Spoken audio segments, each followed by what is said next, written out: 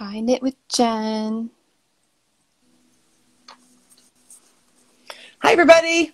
Hi, everyone. So it's Monday, Tech Tip Talks. I'm Sarah Walworth. I am a tech editor, a knitting tech editor. I'm Christina McGrath. I'm a knitting tech editor too. And we come on once a month on the third Monday of every month to answer your questions about knitting patterns, pattern writing, tech editing, garment, sweater design, knitting design in general. Knitting problems. We're here. Hi, everyone. Hi, Vanessa, Amy, Hi, Creativity Anita. DK. Anita's here.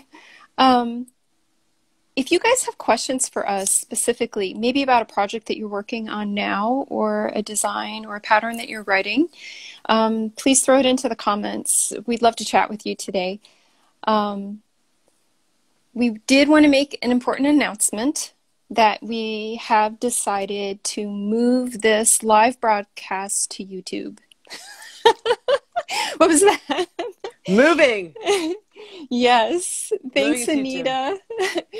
Hi from Denmark. Anita says, looking forward to seeing you on YouTube. Yes. So Instagram is limited in what we can share, how it's a little bit difficult sometimes to do the technology and make sure that we get it up on our website. So we wanted to move to YouTube because it allows us a lot more flexibility, and we actually have plans to invite guests and broaden our talk a little bit to just beyond Christina and me. So starting next month, our Tech Tip Talk will be on YouTube. So we are really excited about it because, like Sarah said, Instagram is very limiting. It'll just be so much better. We're so excited. So you've got to get over there and subscribe to us on YouTube so that you don't miss us. Right. So we're pretty easy to find. It's the same name, Tech Tip Talk. Mm-hmm. And we'll have when the newsletter goes out, it will have a link for that live video, and that'll be on there. And obviously the YouTube link will be on there. So do go to the link in our bio and subscribe to our newsletter, and also subscribe to our YouTube channel so that you don't miss us. Because we'd hate for you guys to miss our broadcast. And feel free to send us questions as you run into something, and any question is good for us. Like no question is too small. Feel free to send us a question as you're working through your projects or anything during the month, and we'll address it in our Tech Tip Talk. So next month, our broadcast will be on June 21st at noon Eastern Time, and it will be on YouTube. So that's pretty exciting. And we do have an announcement related to our book.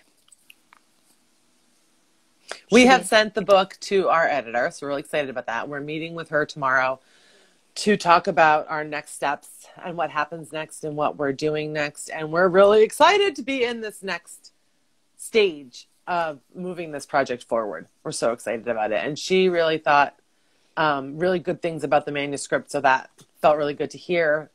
So that's the first feedback we've gotten about it besides ourselves. So it's really exciting that she was as excited about it as we are. So we're meeting with her tomorrow. We'll figure out more about what's going on, and we will keep you guys posted. And she's a tech editor and a copy editor, so we're pretty excited to have her insight into our ramblings and writings. Yep. So we've moved on from just writing to now we'll be doing the revising and editing, and we haven't decided exactly how we're publishing yet. So we'll let you know when we know more about that. So please do make sure you're subscribed to our newsletter, because we keep all of our audience updated via that. So welcome. Hi, Dory. Hi, Nora. Please, if you have any questions, please feel free to throw them into the comments below and we can answer them. No question is too small or insignificant. We like any kind of question you want to throw at us about technical editing, knitting design, or problems related to sweaters or other things. All right, so let's get into a question that we've had in the past that we would like to cover again because we haven't talked about it in a while. And that question is style. How do I make my pattern conform to a style? What is style and why is it important? Do you want to start, Christina? As tech editors, we check patterns for style, which mostly relates to the way you're communicating in the pattern and how things are formatted and structured, what type of language you use to say certain things, what type of punctuation you use to say things. So all those kinds of things that have to do with the sort of bones of how everything's presented that is not the math, right?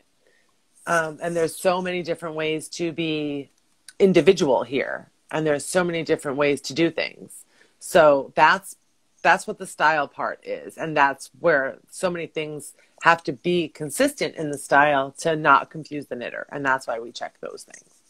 And when we say style, we mean like, what do you use for the abbreviation for knit? Do you use a capital K, a lowercase k? Do you use periods in between the parts of your line instructions, or do you use commas? Do you use a capital K if it's the beginning of a line, but not in the middle of a line?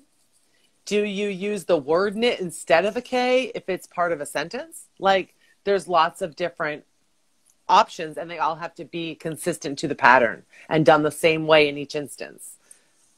And the reason why style is so important is when your style is consistent, it lends a whole layer of professionalism to your pattern. If you're using different abbreviations or a different formatting, like one repeat, you say repeat to the end. But in the next repeat, you don't use that. You say rep to the end, or rep around, or you just say rep.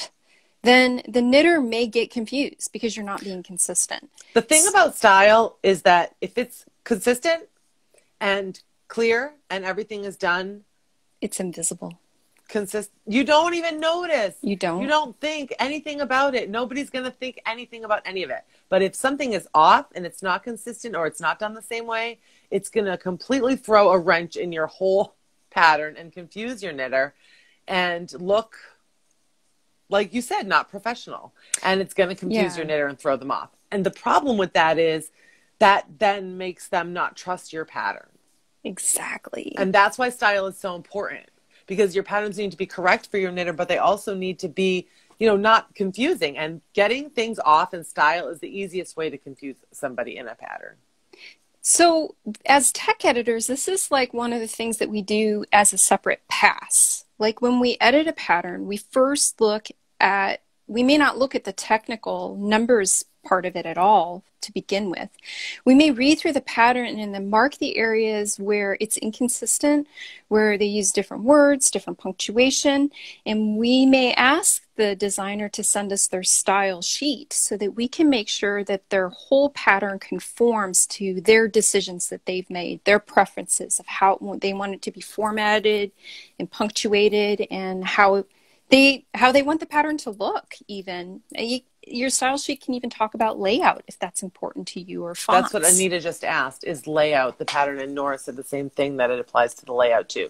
And it is part of it, because if your layout is confusing, that's going to throw off the knitter. But it might not be something, well, actually, the style sheets that I've built, I have notes in there about layout, about fonts, about sections, about where they're placed in the pattern. Those are all choices that you're making as a designer of how you want your pattern to be. And like Sarah was just starting to talk about style sheets, that's simply a list. It's a list of your preferences. Mm-hmm. and how you want things to be. And really, barring making something difficult to understand, you can do whatever you like, as long as you're conveying the information in a clear way. You can choose. There's so many choices, so many ways you can say things as long as they're clear. And that's why, and the thing about having a style sheet, the reason it's so great isn't just to give to someone else, or so, because you have to have one. There are lots of things in a pattern, lots of elements, lots of places where choices need to be made, and lots of places where things are going to happen again and be said again. And if you have it all written down in a list, it makes it easy to write a pattern. It makes it easy to write the pattern, and you don't have to remember. You don't have to think, oh, did I check that? Because it's all written right there for you. So you won't miss anything, and you won't have to remember anything. So there's a question, Christina. Knit with Jen asks, do you consider style issues errors in a pattern?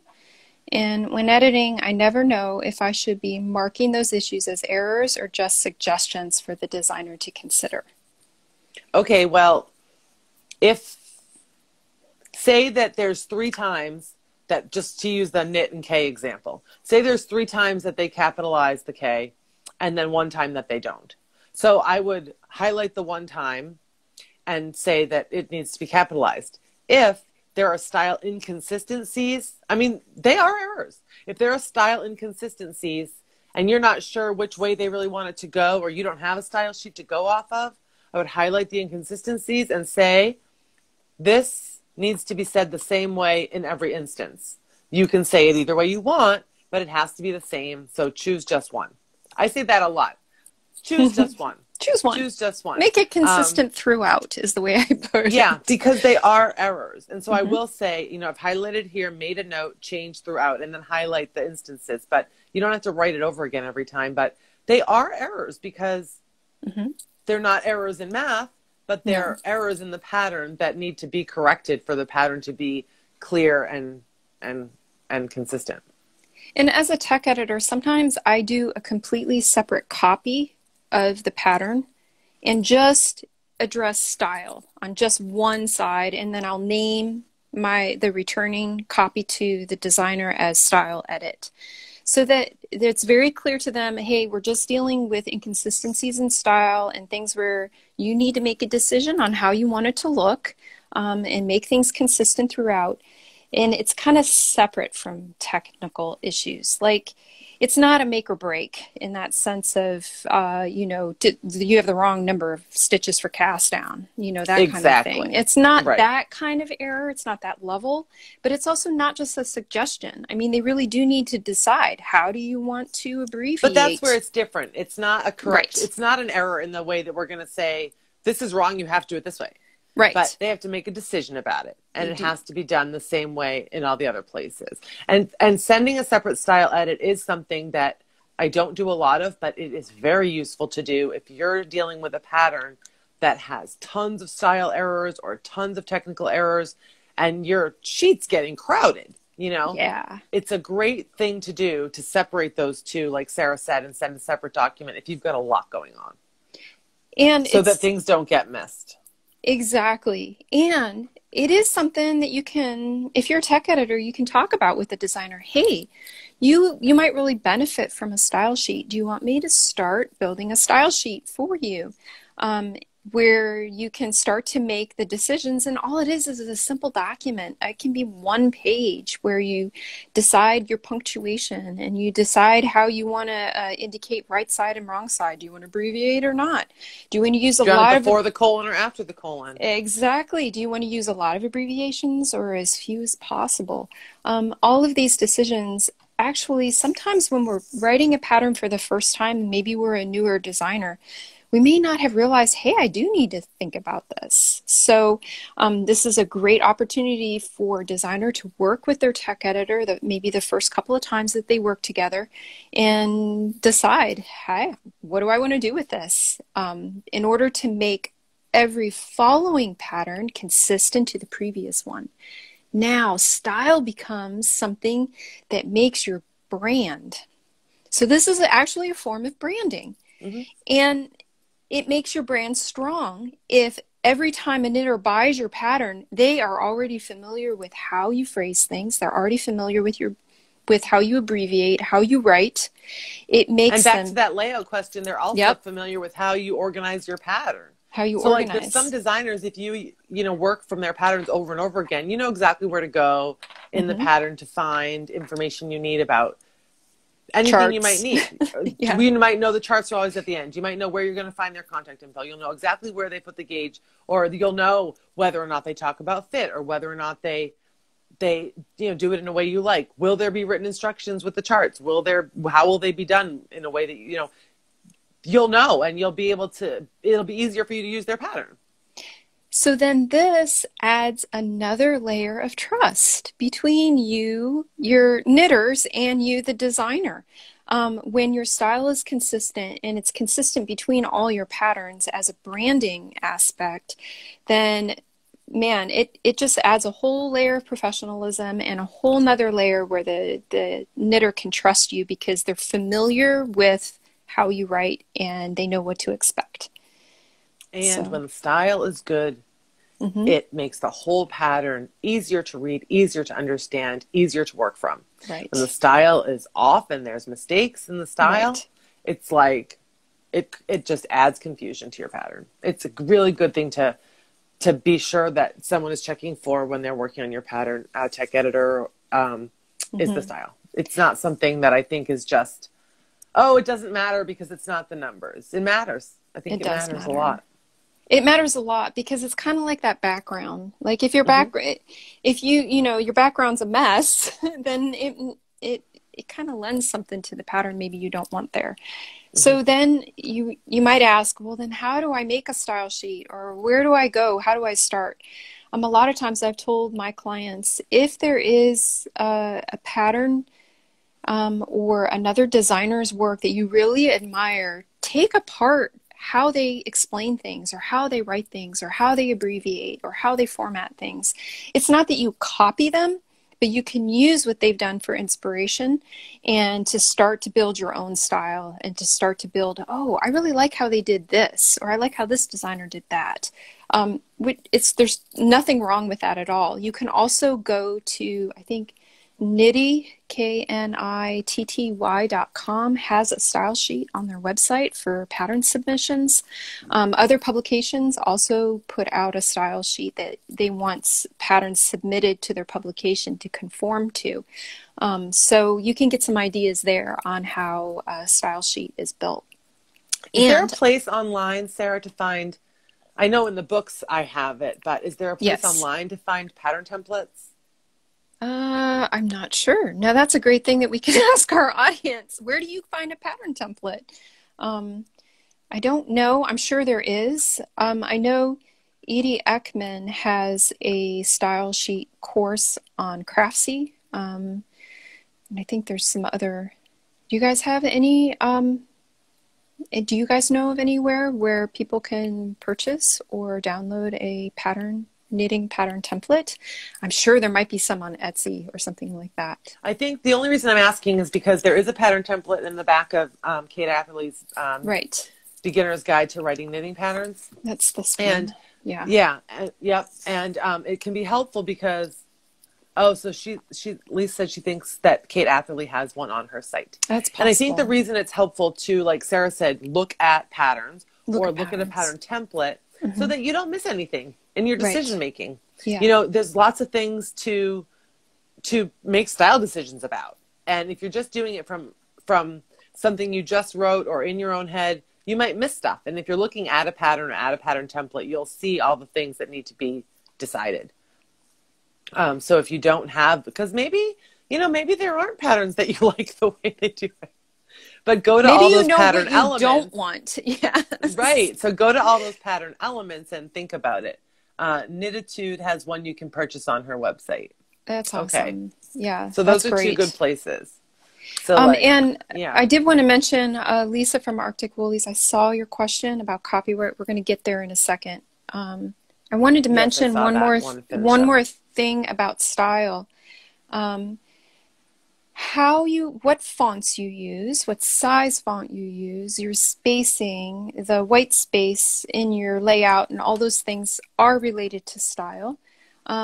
As you're exploring style and deciding what you like and don't like, you might also consider looking into making your pattern accessible for the visually impaired and blind.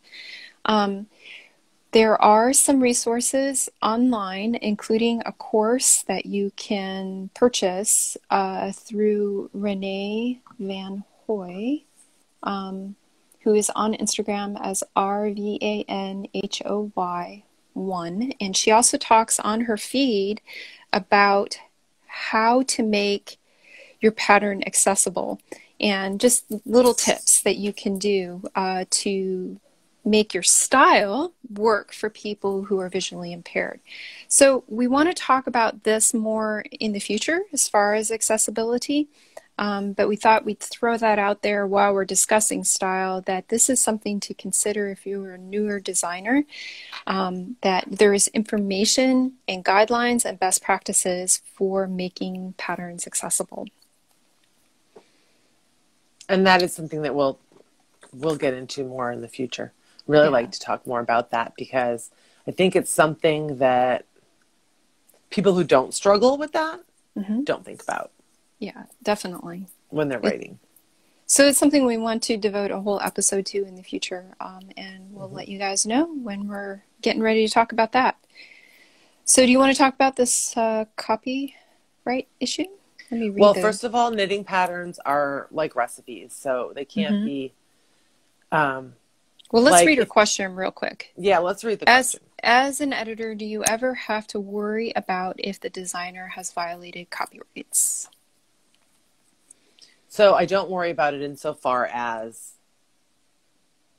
the whole pattern, right? Like the whole pattern with in their words, put together the way they put it together, is their own thing.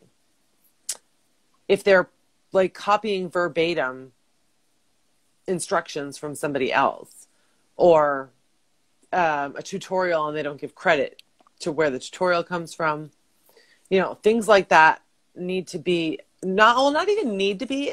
You should say, just should. I shouldn't say should, but it's common courtesy to give credit where credit is due if you've borrowed somebody's work to give as a tutorial or something like that.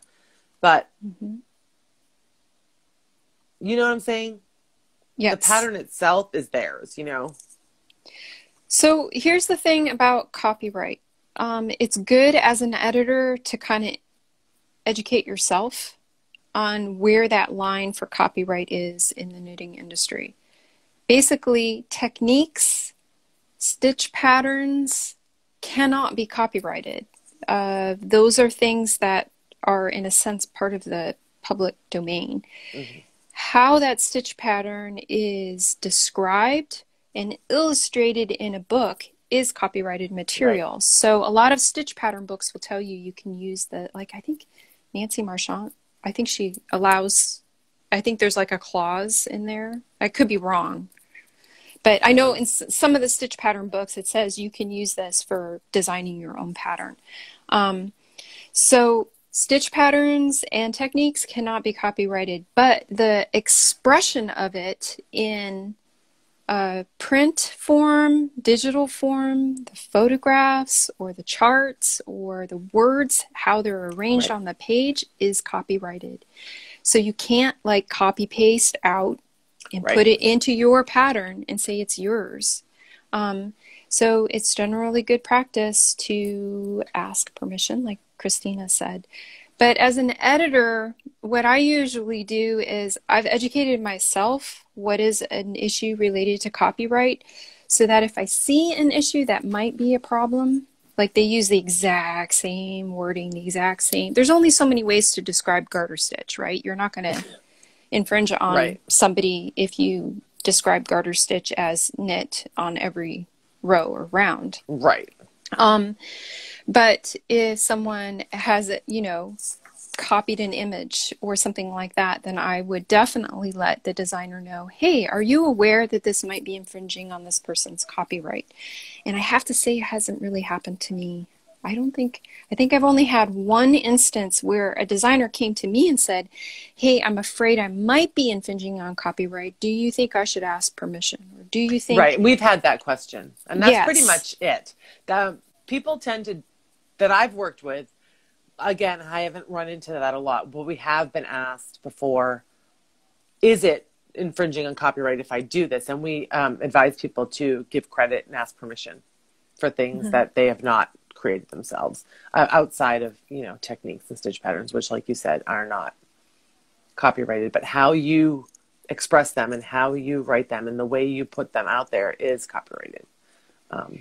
And I think Woolly Wormhead recently had a long discussion about the concept of a design being copied and how does a designer deal with that? Because there's only so many ways to make a hat, or there's only so many ways to make a top-down raglan sweater, and there might be designs that kind of infringe on somebody else's for. So I would look up Woolly Wormhead's recent, I think she had a blog post on this. I didn't see it. Yeah, that might also give you some insight into a viewpoint on how do we deal with copying, not necessarily even copyright. Yeah, that's a tricky thing. It's come up for me with a couple of my clients that's happened where it was just like so obviously the same thing. And that's tricky because there's really not always something you can do about it, legally or whatever. But that's really cool that she talked about that. I'll have to look that up myself. Yeah, it's a really good discussion because, she makes hats. So there's only so many ways to make a ribbed hat, right? So let's go ahead. I think, I hope that answered your question, Lisa. If you could let us know if it brings up another question about copyright, I'd love to hear that. I think the bottom line is, as far as worrying about it as an editor, yes, if you see something that you think that raises a question, or that they're using that you think that they need to give credit for it, say something. Yeah. Ask about it and say something. And you can ask kindly and and see what's going on with that.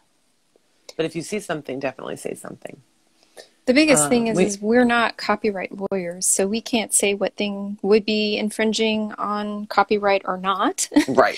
So, and neither might you be a copyright lawyer. So it's good to get educated, but then also refer your designer to the places where you've got good information so that they can seek out information that helps them to make some decisions that are intelligent in following the laws in wherever you live. So she says, thank you. I think it helped. So that's great. I'm glad. And we have a question. Yeah, Amy says, have you seen Japanese knitting schematics? Oh, yes, I have. What do you think about the amount of details given on the schematics? I'm a fan. But this is how I knit and how I work. So I don't know if you all are familiar with Japanese knitting schematics. Are you, Christina? Not really. Not really. I know a lot about, like, I've not ever worked with that kind of a pattern. I've worked with the stitch patterning, but I've not worked with an entire pattern like that. So correct me if I'm wrong, Amy, but my understanding in the Japanese knitting books that I have is you'll have the outline of the piece that you're knitting, but there will be a lot of information, like your cast on numbers, how many rows you're knitting, shaping information. It's all on the schematic, so you can actually sit there and follow the schematic and not a written pattern. And that's how I knit. So I transfer all of the written information to the schematic and knit that way. That's how I do it. So I think it's a great way to give more information And I don't know, I'm a fan. I love it. Am I getting that right, Amy? You'll have to let me know if if you're still here. Well, that's, Um, that's one more thing that kind of makes me think of one more thing to say about personal style. mhm, Like that schematic, like you said in the Japanese knitting patterns, how it gives you more information than just the measurements. mhm. She says, yes, she loves them, I have to see if I but can it go find tells my you book. more details about the pattern. And so you're saying you can just knit the pattern straight from the schematic. So Yes. when you're thinking about your style and how you like to explain instructions and how you like to say things, how you like to draw up your schematics, it depends on your audience sometimes. Yes. Like for Sarah, that works really well. She could take that schematic from that pattern and make the pattern without the written instructions and without looking at too much else because she's a really experienced knitter. Mhm. And some people, even if they are experienced knitters, they just don't work that way and they'd much rather have the written instructions. So Right. beginner knitters, and lots of patterns nowadays are written for beginner knitters. So anybody can pick it up and knit it if they follow the instructions. And that's a very popular style to write that way. Um, Right. Back in the old days, knitting patterns were like a little paragraph that you might not have even gotten told. You might not, you might really Let's just speak know. English. I Yes. know. You might really just know the gauge and Mhm. the instructions. You might not be given much more information than that. And it might be done in a way that doesn't explain every row or every round. Right. It leaves a lot up to the knitter to figure out and put the pieces Exactly. together on their own. So Right. patterns aren't really written that way anymore, but it is a valid style, right? So I think there's Absolutely. a way to bridge the gap. Like there's a way to be simplified and give Mhm. instructions that are simplified and not really verbose, without it being just a little paragraph with nothing but the gauge listed. And so that schematic style, that's like a style of writing schematics and writing patterns. And that is going to appeal to a lot of people. And that becomes your personal style that people can expect. Like you're expecting this from Japanese knitting schematics. That's an example of style. And you you will change your style or make style decisions based on your audience and who you know is knitting your patterns and Exactly. what they want from you. What Exactly. kind of patterns do they want? I have a client that has a very different style that's kind of old fashioned, in the fact that it's so simple. But what's happened over the years is that that's what people expect from her patterns. Mhm. So we had a pattern recently that we tried to we're like, wow, I feel like there's a different way you could say this that would make it a shorter pattern. Like it would make it more complicated to say, not as simple, but it would be shorter, right? And after going through all of that and thinking about how to say it differently and how we could do it differently, it turned out this isn't me. This isn't the kind of pattern I write. This It's not isn't your what people want. voice. And this Yeah. doesn't make it simpler. It makes Right. it more confusing. It's just shorter. Did we really gain anything by trying to change it? Not really. So you have to Right. think about your audience too. And if you are trying to write for everybody, there's a way, in the same way that you offer written instructions when you offer a chart, and you offer a chart when you offer written instructions. There's a way to please all kinds of knitters, and also be true to your style. Don't you think so? I absolutely agree with everything you're saying. You have to know your knitters. Who are you writing for? So if you love to write for beginner knitters, then that will be what your style exudes. That's what your voice is. If you're someone who loves complex patterns for an advanced knitter, then that's the kind of style that you're going to write for. And in a lot of ways, we might say, well, this is writing to a particular level of knitter, but I don't know if I agree with a level Mm. necessarily. It could just be that that's your audience. That's who you want to appeal to, is someone who has maybe an intermediate knitter who's ready to take on sweater knitting after doing a lot of accessories. This is Well, part and it's of, not even just, like you said, level of mhm, experience. It's no, like a preference for how you how you interact talk about. interact with images and interact with words, and how do things work for you when you're, reading and doing something. Everybody's Right. got their own preference. So I don't think it means that you're excluding No, yeah. all beginners necessarily if you don't have a ton of teaching in your patterns. Right. But if you do have a ton of teaching in your patterns and that's your thing, people are going to be looking for that when they get a pattern from you. Right. So if you guys have any questions for us, feel free to throw it into the comments. We love that you're here and talking to us. I did want to show you, I don't know if you're going to be able to see, but that's what a schematic looks like Oh, in that's my good right there. Japanese book. With a lot of information, like there's charts here, and this is how many you cast on, and this is the shaping, this is where the chart is, and that was for a dolman sleeve. Now, this book is a combination, a hybrid knitting machine and hand knitting pattern drafting book from a Japanese source. People may not realize that the Japanese were the innovators for the home knitting machine. And so then a lot of their charts and their schematic are based on what my understanding is, based on what machine knitters use to map out on the schematic itself. Almost it works like a roadmap for what you're going to be doing through knitting your whole piece. Lisa, this book I found, it's called Knitting Pattern Drafting by Charts for Machine Knitting and Hand Knitting. And it is a book that is written by George H. Smith and Hanya, I can't say it, Hanayo Akamoto, and it was published in 1968 by Okamoto Publishing Company in Tokyo, Japan. So this was something I found at my used bookstore, and it was a precious find that I've actually used for doing some projects. I really like it. So,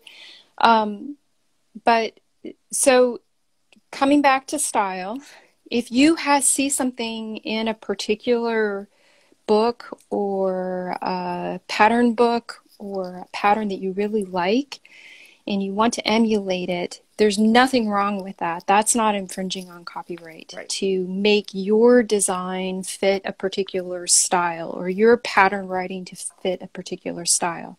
Style cannot be copyrighted in that sense. It's just a matter of making decisions about how you present the information, how you talk about it, what words you use, and things like that. So yes, I do love a good schematic and a useful schematic that works like a roadmap.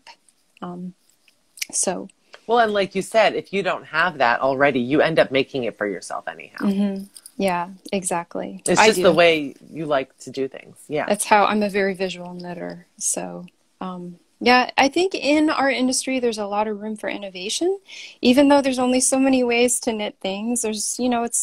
But there's always ways to innovate. So feel free to innovate in your patterns, and touch base with your tech editor. Do you think this works? Or does this not work? Or how could I improve this?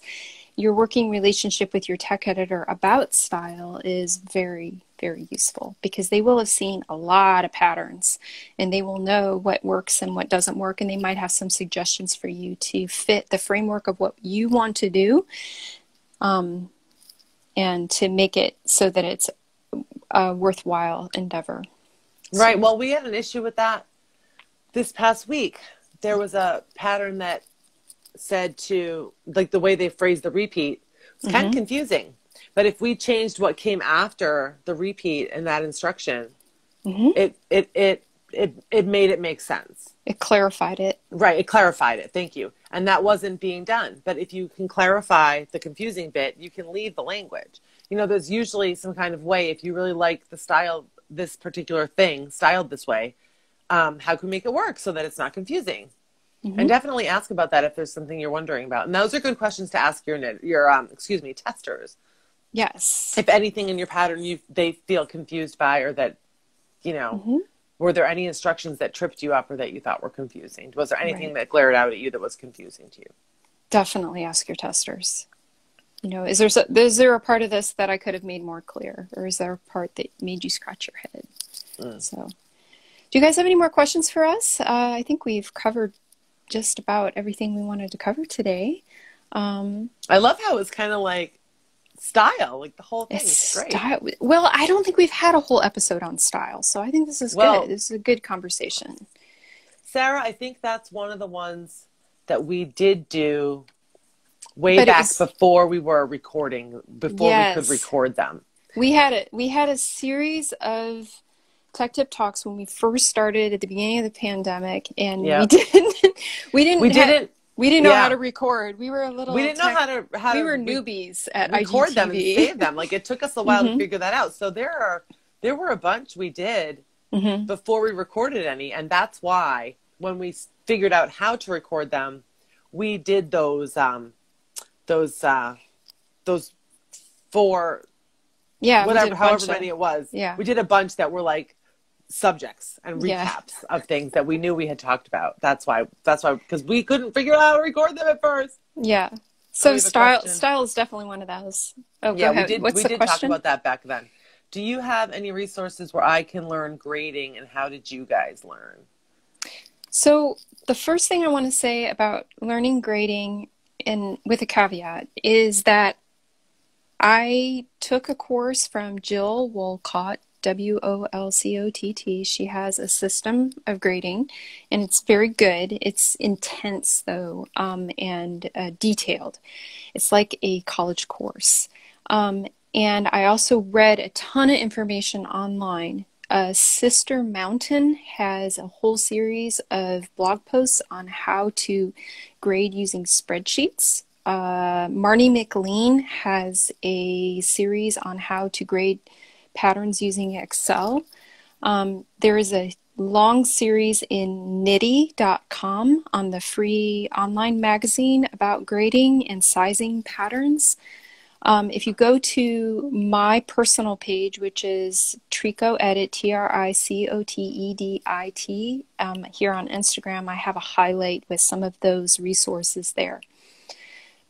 Now, I found that we needed more than just what was available free online. So I wrote a course with Julie Robinson and Melissa Metzbauer.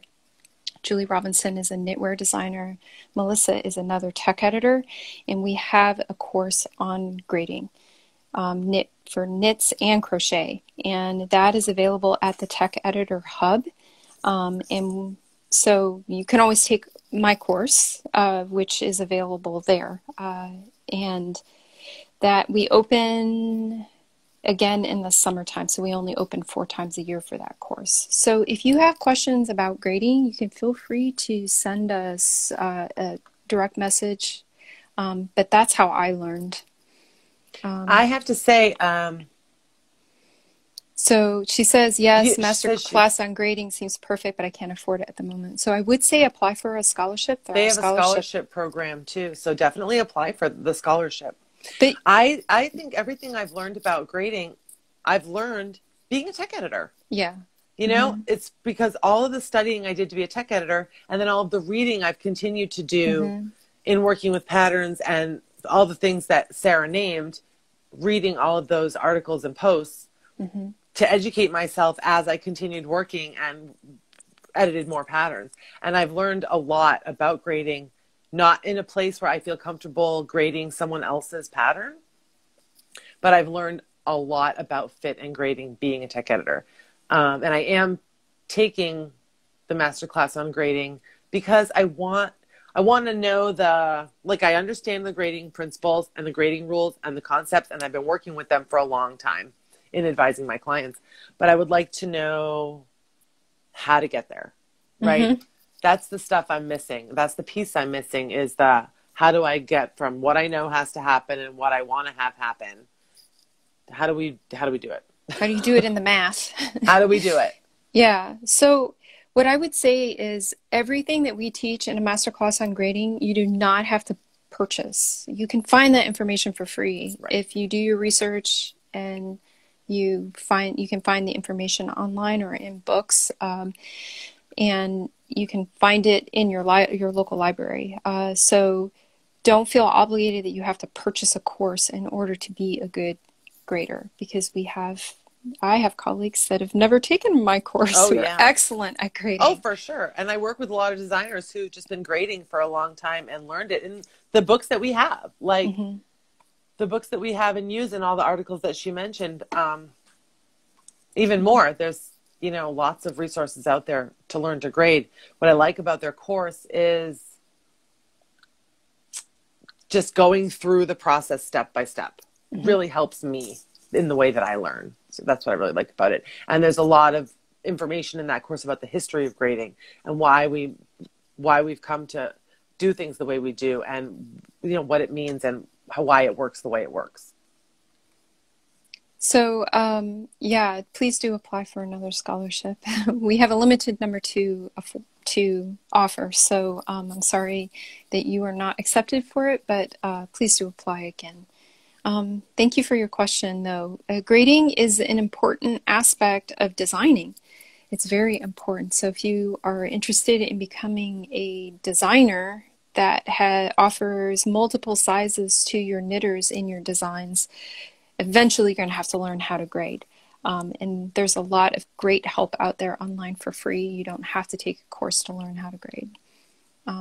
So, any Well, other and grading questions? grading is also part of designing in the way that style is, in that Hmm. there's going to be lots of choices you have to make about style, right? Style choices you Yes. have to make. Well, when you take your sample and make it into a lot of sizes, there's going to be a lot of design choices that you're going to need to make in that Yes. grading. And Yes. so you might not always want to have someone else do that work for you, because there's going to be a lot of design choices that will have to be made in the grading. Right. So it's also creative work. Yes, it is. Absolutely. It's art and science all mixed up It together. really is. Knitting is so cool. Knitting is. It's math and art and design and creative. And so I think we're come to the end of this month's tech tip. Unless you guys tech tip Q&A, you guys have any more questions for us, you can throw them into the comments real quick. Just as a reminder, for those of you who joined partway through, next month we will be meeting on June 21st at 12 p.m. Eastern Time on YouTube. YouTube. We'll be reposting the video here on Instagram, but we're going to be doing it live on YouTube. So please go to our bio here and sign up for our newsletter, and also subscribe to our YouTube channel, because we will be broadcasting live from YouTube from now on. It's going to be so good. It's going to be so So much good. better. So the T Weasel says Sister Mountain does proportional grading, and you mentioned during fixed measures. I'm confused as to which to use. So we did talk at length about We have relative ease and we have a fixed Q&A. ease. If you go on our website to the Yep. episodes or to YouTube, the title of the Q&A is Fixed Ease, and we Hmm. talk the whole time about why fixed ease works and why we follow those rules. I also have a blog post Hmm. article on my website. It's called A Case Against Proportionate Ease in Adult Garments, Hmm. and it's on my website, christinamcgrath.com. If you want to learn about it and read it instead of, but there's more in the video and more, And like, it's a you long know, discussion on yeah, why we can't we answer it have in this 5 minutes, opinion. but it is Um, a really good question, and it's hmm. It really important to is. learn about, because it Right. impacts things greatly. And everything that Sister Mountain talks about as far as using numbers and, using the spreadsheet, it's all applicable. So how you choose to apply your design ease to the various sizes is not, there is the way that we feel you should do it, and other people may feel differently, and they're entitled to their opinion for sure. So, if I'm sorry if it confuses you, but feel free to go read some of the in some of the other places on our website, and also on Christina's website. And I think Julie Robinson has a blog post She has on. her article is called Fixed Ease versus Relative Ease, and Mhm. she explains really well, defines those things. Yeah, in some parts of this is a nuance of grading that takes a lot of discussion. So perhaps we'll address it again in the future, but we'd like to point you to our previous Q&A on this topic to get some Yeah, more check it out. It's information called on Fixed Ease. And on our opinion on it, of course. right, right. But thank you for asking. So we'll see you guys next month on YouTube. Feel free to subscribe over there. We'll be doing it as a live event where you will be able to put in comments like you do here. And we're hoping in the future to have some guests on our Tech Tip Talk. So if you have anybody that you'd like us to interview or talk to, Let us know. Please let us know. We have some ideas. We'd like to expand this a little bit to include we are some always other. open to what you guys think. Always. So, she says thank you. Good. Yes, excellent. So we'll see you next month. Thank you for being here. We'll see you at June 20th. Did I get the date right? 21st. June 21st at noon Eastern over on YouTube. Feel free to send us a question anytime between now and then. And make sure you are subscribed to our newsletter. So you're welcome, Amy. Thanks for being here. Thanks, everybody. Thanks, everyone, for your questions and your comments. We love chatting with you. We'll see you next month. We totally do. We'll see you next month. Bye.